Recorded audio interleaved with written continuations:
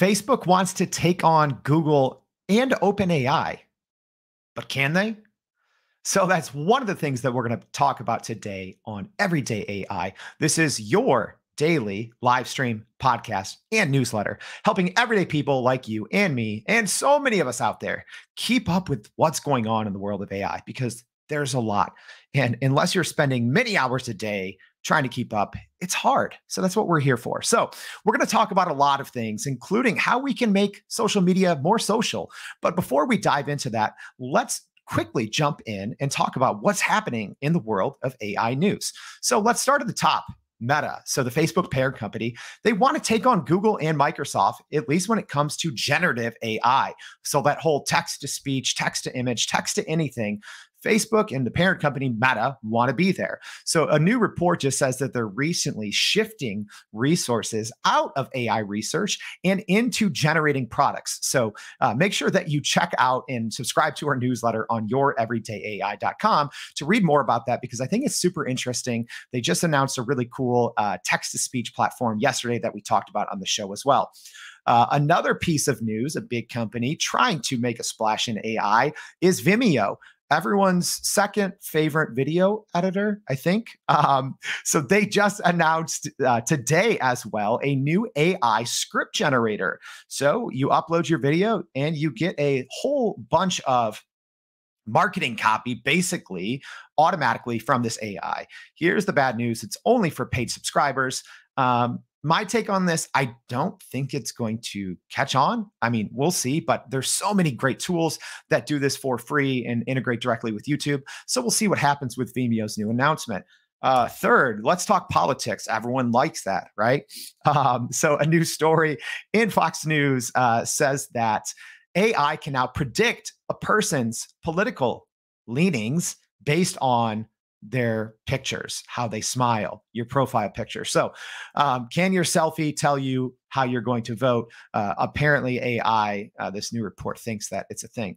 So let's actually talk a little more now, social media. So we're going to bring on our guest today, and we're going to talk a little bit about how to not just make social media more social, but can it be human as well with the rise of AI and everything else? So joining me today and joining the show today, we have Tiagi de la Neurol, and she is the co-founder and CEO of Oot Social. Thank you for joining us. Thanks for being on the show. Thanks, Jordan. Thanks for having me. All right. I think I got like a C- on the name there. So if anyone's if anyone's listened to the show, they know what I lack in energy, I make up for with my great pronunciation skills. So Tiagi, let's tell everyone a little bit about what Oot Social is and kind of what you're aiming to do with the platform. So Oot is the human connectivity platform. And what does that mean? We believe in helping people connect in real life spontaneously to help build their personal and professional connections. And there's everything that we do kind of falls around that particular core belief that we want to enable spontaneous in-person connections. We think that the world is a little bit lonelier with a lot of social media and a lot of technology platforms. And we want to enable tech to be able to bring people together in real life, face-to-face. We think that that is going to allow for a more healing kind of society. Yeah. And you know, one thing I think that's really happening with social media, which is funny because I'm streaming live from my LinkedIn account. But aside from LinkedIn, I don't personally use social media, probably for some of these reasons that you're saying that you're trying to kind of fix or improve with Oot, because I feel personally that social media is actually sometimes not social. You know, people spend so much time on social and then they don't really connect in the real world, or when they are quote unquote connecting in the real world, they're just on their phones posting to social. So I mean, what's your take just on social media in general? I mean, do you see, is there the ability for social media to improve in this next wave of new tools, new use cases to bring humans closer together? Well, I honestly don't really love the term social media Mm, in the classification of OOT. We like to consider ourselves more in the social networking, and now we want to create a whole new genre of human connectivity platform to really bring people together. But when you think of social media, you think of it's more of an asynchronous kind of view of the world, right? You're experiencing it as an individual, just scrolling oftentimes and then connecting with folks, but in a digital realm.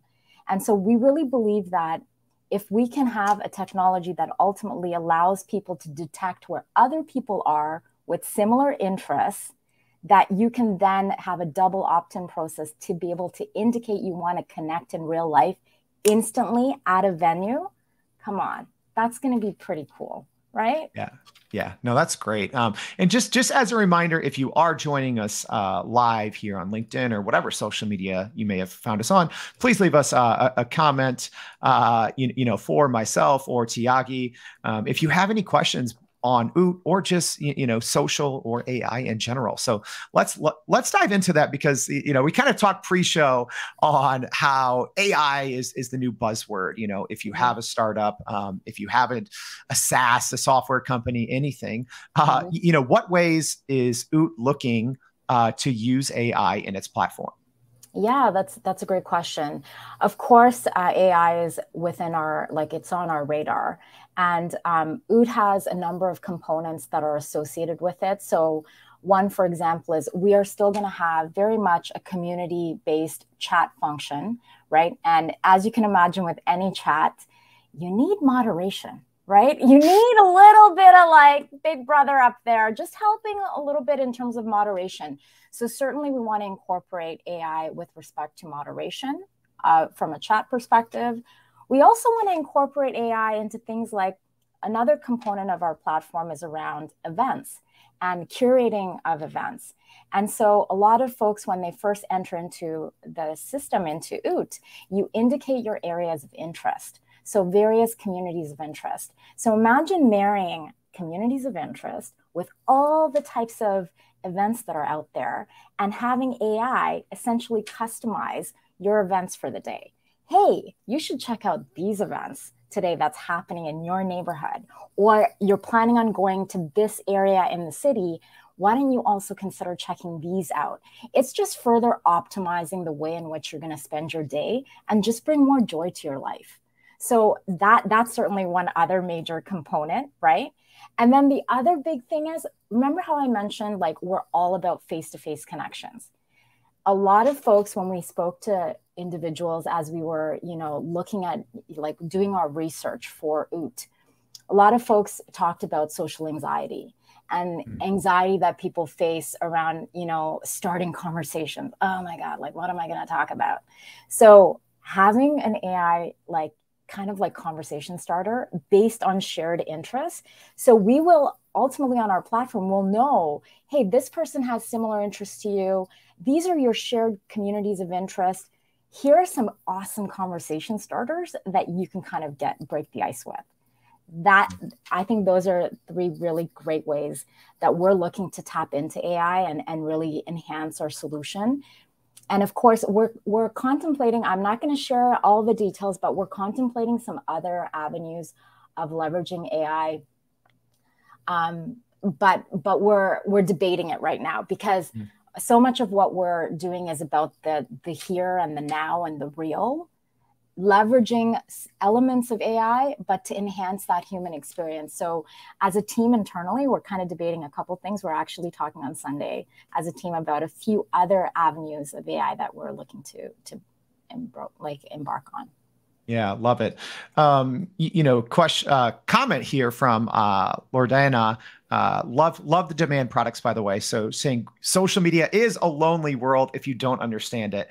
Is that something that you maybe saw, or maybe something that led to the creation of OOT, Tiagi, that social Yeah. media can be lonely? Well, I'm going to tell you a little bit about the origin story, right? About why this all came about. And it really started with my own struggles. So 5 years ago, I moved to an awesome, gorgeous condo in downtown Toronto on King West. that's a really happening spot in the city normally. So I was in this condo, I started a new job, and of course I had social media, right? I had all these friends, like hundreds of thousands of friends on social media. But then I also had my real friends, right, in real life. But many of them were living outside of the city. And so between all the thousands of friends I had on social media and all of these real friends that I had just living outside of the city, for some reason I felt extremely lonely, extremely disconnected, even though if I were to walk outside the street, I could literally tap into patios where people were like all around, hanging out, having fun. But I felt like I didn't have a way to actually broker a conversation with folks on these patios. So I realized that something that was missing in the market was really around a platform that allowed me to understand where other people hung out with similar interests, that I could have that double opt-in to say, hey, you know what? I really want to join you guys. Is there a way? And for them to digitally accept so that I can have more fun in real life. Yeah. That's what I was feeling like was missing from the whole experience.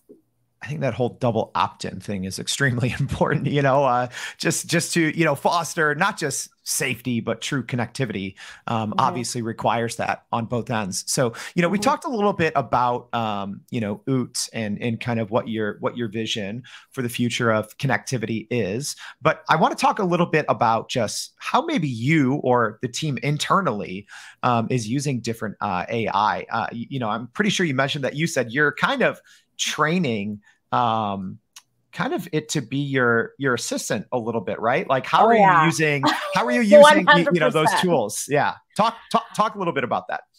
Listen, I mean, between things like blogging, blog generation, we're using a number of tools with regards to how we leverage blogs, how we do our social media, our captions, how we generate images, how we, like, for example, there's some posts right now on our social media where I have used like Headshot Pro, for example, where it auto-generated headshots for me. And all you would do is you would submit a bunch of your pictures, right? I think it's about 20 pictures you have to upload in different kind of face positions. And then it will essentially find your pic. Now, I can tell you the pictures are kind of, yeah, exactly. So the pictures are, it looks like, it doesn't quite look exactly like me. It looks like my cousin maybe, right? Or like maybe a sister of mine. So I think it's pretty good. The tech is pretty good.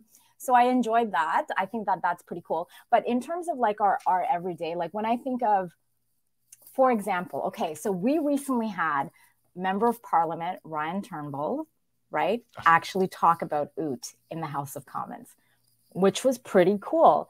Let me tell you how we got the meeting. Do you want me to tell you how we got the meeting? All right. Of course. And I'll tell you how I used AI for getting the meeting. So I knew that Ryan Turnbull recently made an announcement of $755 million fund to help with social innovation. I went online. I took a look at some of the press release. I took some of the snippets from the press release. I then put into ChatGPT, like OOT's kind of mandate and who we are. I then said, create an email that's compelling to Ryan Turnbull, who has this as a mandate, and put together an email inviting him to our launch party event. And voila, right? A beautiful email was generated. Of course, it requires, nothing in life is just via email.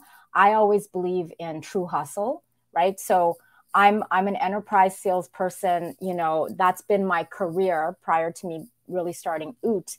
And so I understand the mechanics of how to really land someone from a hustle perspective. Yeah. So I sent the email across. I made a call into both their offices, both their Ottawa office and their Toronto office. And then between all of that, they eventually saw our information and really said, hey, wow, this is actually pretty cool. Yeah, we want to come. Yeah.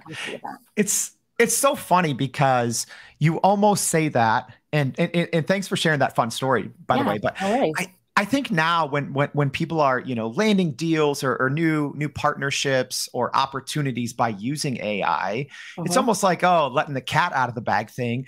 But I think like as a society, like we need to shift, because that's almost like thinking like, oh, 10 years ago or 15 years ago, saying like, oh, I got this meeting by, using Google, right? Like Yeah. it's I don't think This is anymore that okay. it should be like a taboo thing, right? This is But how it I see almost it. is. This is how I see it. I see, so any CEO or any executive, most executives, they have executive assistants, and they have folks that ultimately um, do certain things on their behalf. They'll give a certain set of instructions to their executive assistants, oftentimes, right?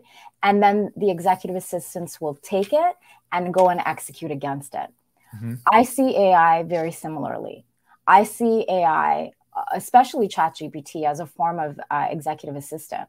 It ultimately does a great number of work for you. You just have to be really cognizant of how you prompt engineer your prompts, right? So oftentimes what I end up doing is I think through and I think, okay, if I were someone, how would I want to receive this message? Like, what type of level of clarity do I need in order to go and execute against it? So then I engineer how I actually phrase my prompts accordingly. And then sometimes it doesn't get it quite right. And you just say, Mhm. hey, change this or tweak this or do this. And it may take a couple additional tries, but more often than not, that is fantastic. And I see tremendous value. I feel like my workload, in terms of my level of efficiency, has improved by probably about 40% leveraging Wow. ChatGPT. Yeah. Wow, that's amazing. Yeah. So speaking of, I know you kind of mentioned ChatGPT and Headshot Pro, Yeah. but a question from Audrey here on LinkedIn asking, what tools are you using? So are you using any other, even in the building of OOT, or just in your, kind of helping you in your professional journey? Anything else that you're kind of using outside of ChatGPT or the Headshot tool that you talked about? Yeah. Thanks, Audrey. And I'll tell you, listen, like our devs, right? Of course, they're using Copilot, and there's a number of GitHub tools that you can use in order to improve the code quality. There we use AI in different formats. So even tools like Jasper, for example, we were using Jasper before prior to ChatGPT, and we may look to potentially phase it out in the future. But there's a ton of tools out there that we are leveraging. There was another tool specifically for blogging, but one of our interns, he's actually a young gentleman. He's 16 years old, and he's all about, like, I think the core ChatGPT with that $20 like premium solution for ChatGPT 4, it's fantastic, right? Mm. It is truly fantastic, and as long as you're really good at prompting accordingly, I think that's what we all have to get really good at. Then it works well. So in 100%. terms of other tools that I use, I mean, I don't use a ton of other custom tools, mostly because I find extreme value in ChatGPT 4. Yeah. That's the one I use predominantly. Agree. I get a similar question all the time. They're like, "Hey, Jordan, you're talking AI every day. What's your tool set?" And it's like, "Yeah, I have access. Literally, we have accounts to hundreds with an S of Yeah, softwares, but yeah. we spend the most time in ChatGPT for sure." Cecilia, thank you for the comment. Just saying, excited to hear Tiagi's Oh, journey. thanks. One question here from Arturo. We were talking about it a little earlier. So saying, when using AI, let's also just say, an app here. But let's say when using AI or an app for networking, Yeah, wouldn't that create a dependency and thus defeating the whole purpose of connecting people? Yeah, we kind of yeah. talked about that, but I what's love your take? that. So Arturo, thank you so much for asking. I definitely think, when it comes to connecting, and this, I was talking with a leader the other day about networking in general, right? When you walk into a room, I was actually in San Francisco Tech Week a couple of weeks ago, and I was walking into all sorts of rooms. And the thing is, our time is so valuable. Like we want to make sure that we are having that like real like meaningful conversations, but oftentimes we want to also make sure we optimize on our time. So when we go to these networking events, it's really important to have, at least at high level, an understanding of potential individuals that we want to connect with. And so if we have the ability to have that indication to them, to say maybe there's a list of like 5 or 10 that you really want to connect with, and you send out those indications to those individuals, and maybe a couple respond back and say, hey, yeah, absolutely, like let's connect. Then you know that you're further optimizing that networking experience. And certainly there's some level of beauty, I think, in serendipity and like kind of like letting it free flow. But then there's also times when you just want to be able to optimize a little bit better. And I really see AI, for all intents and purposes, really around optimizing your life, right? In so many ways. I think as humans, we are evolving to a certain level of efficiency and a higher level of intelligence over time. But at the same time, I think it's really important that we don't forget having those face-to-face connections, just because there's too much data around the health impacts, around how important we need that face-to-face connection. It's like, it's part of our biology as humans. So we can't, as we continue to dive into other elements of optimization in our lives, we can't forget how important being human is, as important as food, water, right? Like we need to be able to speak to one another and enjoy each other's company. Yeah, that piece is so important. So yeah. I'm gonna maybe toss out one final question here. So whether it's through your experience as the CEO and co-founder of a software company trying to connect people, or even, through the development side, you kind of talked about Copilot, which there's a GitHub Copilot, there's a Microsoft Copilot, so many Copilots, right? Yeah. So what would your advice be maybe to an entrepreneur, maybe the younger version of yourself or the version of yourself before AI? What advice would you give to another entrepreneur who maybe hasn't embraced using AI, whether personally or in their team? I would say you're missing out, right? I think ultimately we want to be able to do more with the time that we have. And so I personally think like leveraging these tools where necessary, and making sure that we tune into shows like yours, where you're helping educate and bring forward like additional technologies and ways in which, leaders are leveraging tech in order to make their lives more efficient, is a good thing. So I would say, even for myself, if I were to look back, it's all about how are we optimizing our time? Our time is so valuable, but never forgetting that as we look to optimize our time in certain elements of our life, I really think there should be also time that we spend doing absolutely nothing. I think it's so important to just feel free as beings. So I believe in having that balance of like, there should be moments of absolute no tech, so that you disconnect completely and you feel that freeness and that oneness with nature. But then also you optimize in other areas of your life so that you are uber efficient when you need to be. This literally sounds like my life ethos, being using every tool possible as quickly as you can to get the most out of those every second, every minute, every hour. So Tiagi, thank you so much for joining the show for sharing your insights. It was great having you on. Thank you so much, Jordan. Appreciate it. All right. And as a reminder, if you want to know more about some of those things that Tiagi's talking about, we're going to be sharing a little bit more in our daily newsletter. So make sure you go to youreverydayai.com, sign up for that daily newsletter. A lot more information from what we talked about in the show and more.